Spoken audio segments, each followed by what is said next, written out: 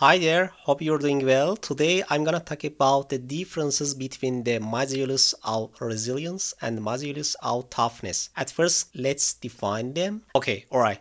We're gonna draw schematically a stress strain curve for a steel, for example, like that.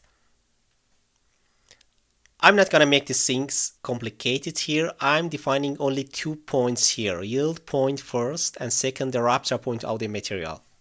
Basically the area under stress strain curve shows the amount of gained energy per unit of volume by the material.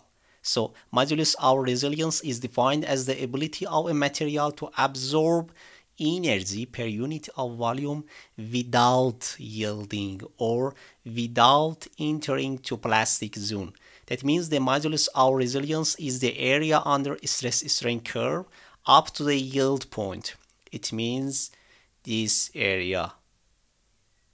However, modulus of toughness is defined as the ability of a material to absorb energy per unit of volume up to their rupture point. That means this area, the whole area under stress strain curve is the modulus of toughness. So mathematically we can express the modulus of resilience by this integral and the modulus of toughness with this integral. By the way, the unit of both of them is joule per cubic meter in SI system and inch pound per cubic inch in the US customary system.